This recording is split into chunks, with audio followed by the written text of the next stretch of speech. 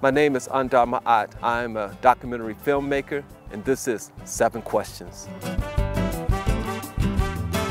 What drives me about film and documentary is the fact that we could document a story and share it with a large audience.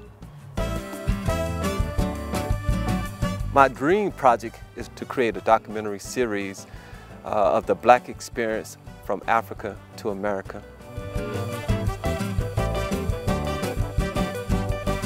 I guess the artist that I'm most familiar with and follow is, of course, our poet laureate, Sister Vocab, and also that man, D. Wayne, who is the film director for Policing.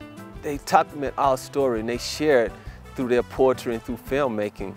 So I think they use their platform, their talent in a way that's really helps to educate and empower people. What I love most about San Antonio is the warm weather, the warm spirit of the people, and the cultural diversity of the city.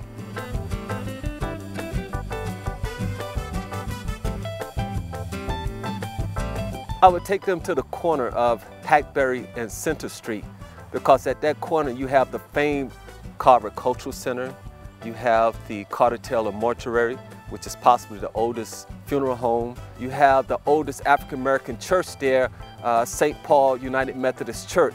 And you have the Brackenridge, at one time, of course, it was the Brackenridge School for African American Children. So right at that corner, you have a lot of the history of the Black experience here in San Antonio.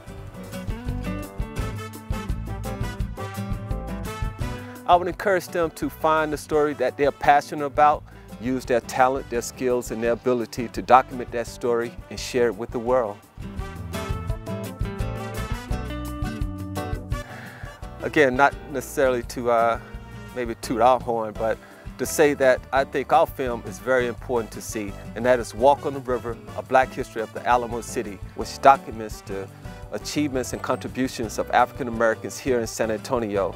And I believe we should see that film and learn about the contributions African Americans have made to the city. Billy Tatu, testing 1, 2, 3. Testing 1, 2, 3, check. My name is Aundar Ma'at. I'm a film documentary.